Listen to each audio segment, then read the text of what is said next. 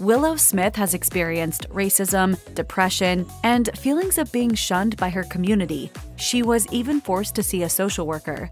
Here's why the life of Will Smith's daughter is anything but perfect. Willow Smith didn't listen to Getting Jiggy With It and Wild Wild West and decided that she wanted to be a performer. As a child, it wasn't her dad's peppy hip-hop hits, but her mom's darker nu metal songs that spoke to her soul. Starting at the age of 4, Willow was allowed to watch Jada Pinkett Smith's band, Wicked Wisdom, perform for crowds that were sometimes hostile.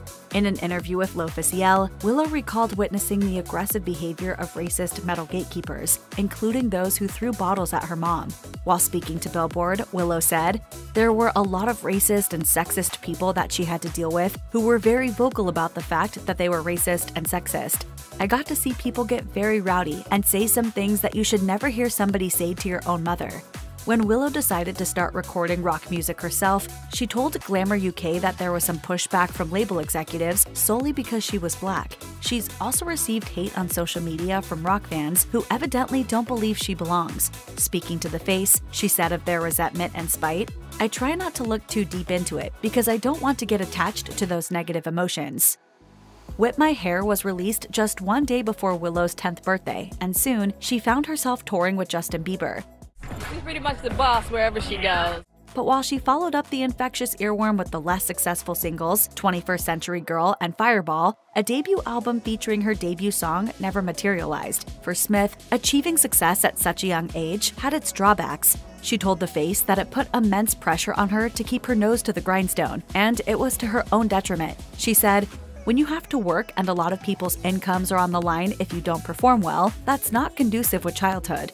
On top of having so much riding on her continued success, she found herself in a dark place and soon realized that she badly needed to press pause on her music career. She told NME that she even tried giving up singing for good, saying, "I didn't make music for a whole year, which is insane for me."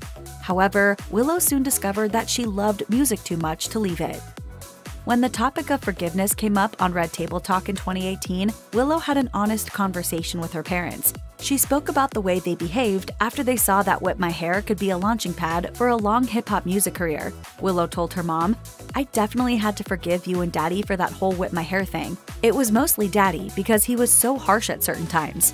Willow revealed that she didn't feel like her parents were listening to her concerns.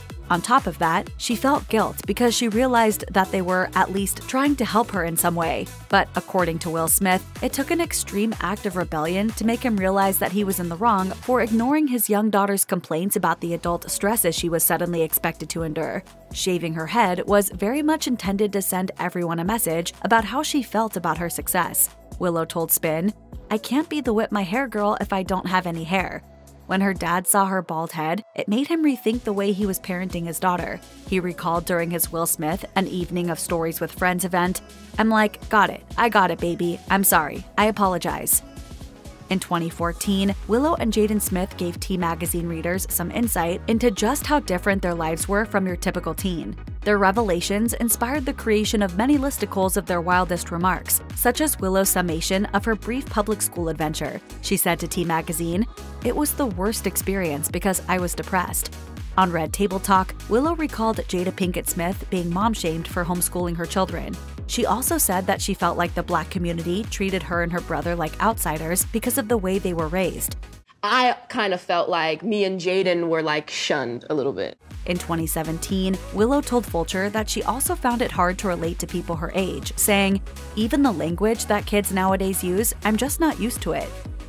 When Will Smith appeared on Red Table Talk in 2018, he and Jada Pinkett Smith opened up about their marital issues. Will recalled an explosive argument that he and Jada had over the 40th birthday party he had planned for her. He said that he did not react well when Jada let him know that she felt like Will had used the occasion to stroke his own ego. "I snapped in front of Willow. It was the only time in her childhood she ever saw me snap." This upset Willow, and Will apologized to her as the waterworks started flowing. In a 2019 interview with People, Willow revealed what was going through her mind during her parents' lowest point in their marriage, saying, "I was like, I'd rather them divorce than keep being unhappy in the same house. The couple did separate for a time, but ultimately decided that their marriage was worth saving. And while Willow told The Independent that her parents just don't understand her sometimes, seeing as they weren't thrust into the spotlight from birth, she does understand them and doesn't mind hearing about their relationship woes. She told the outlet, "From a very young age, it was clear to me they weren't just my parents. They're full other people who have their own emotions." On the Youngblood podcast, Willow spoke about some of the negative emotions she grappled with early in her music career. For so long, I had a lot of fear that was just like in my heart. I felt extremely unsafe. Unfortunately, her decision to take a break from performing and recording music didn't make everything better. She recalled on Red Table Talk, "I was kind of just in this gray area of, who am I? Do I have a purpose? Is there anything I can do besides this?" After she made the decision to forego recording a hip-hop album, Willow found herself uncertain of what to do next. It was just so crazy, and I was just like plunged into this like black hole. And I was like cutting myself. In an interview with People, Willow said that she managed to pull herself out of that dark place by reaching the realization that harming herself wasn't helping matters. What did help was looking inward and embracing what she saw. She told the outlet, "It seemed literally psychotic after a certain point because I had learned to see myself as worthy." When 13-year-old Willow Smith was photographed laying on the same bed as 20-year-old actor Moises Arias, some outlets decided to play the shame game with Willow. Hollywood Life wrote, "Whoa, is Willow Smith into older men?" However, the outlet then proceeded to note that Arias was good friends with Willow's brother, and that there was zero physical contact between Arias and Willow in the image. And when the Smiths were investigated by the Los Angeles Department of Child and Family Services, social workers were apparently more concerned about Willow's diet than any potentially inappropriate relationship. On Red Table Talk, Jada Pinkett Smith revealed that someone had contacted the department and accused her and Will of starving their daughter. When it was time for her interview with the social worker, Willow came up with a way to prove that the allegations were complete nonsense. I walked in with a bowl of cereal specifically because I knew that they said you were starving me. According to Willow, what bothered her the most about being interviewed was what a waste of resources it was. She recalled, "I was looking at the lady, and the whole time I was thinking, you could be helping so many kids right now, and you're wasting your time with a child who has everything that they need." Willow Smith has found musical muses in concepts such as self-acceptance and fringe beliefs like those of the Light Eaters, or breatharians, which are people who claim it's possible to subsist mostly on air and sunlight. But for her 2022 album Coping Mechanism, she decided to explore territory that was foreign to her and pull a Taylor Swift by drawing inspiration from heartbreak. Of why she'd avoided the topic before, she told NME, "I just felt like everyone talks about that, and it's just boring. But then your girl got her heart broken." Willow told Spin that the romantic partner who broke her heart was female, but tried to keep the interview steered toward the breakup and its aftermath, not the identity of her ex. She admitted that she could have handled her relationship difficulties better, saying, "The biggest problem that I came up against was trying to take the high road and be the mature one. It gets you into a place where you're actually not being honest." Smith also opened up to Kerrang about going through that terrible post-split period, during which thoughts about an ex and what went wrong keep the tears flowing.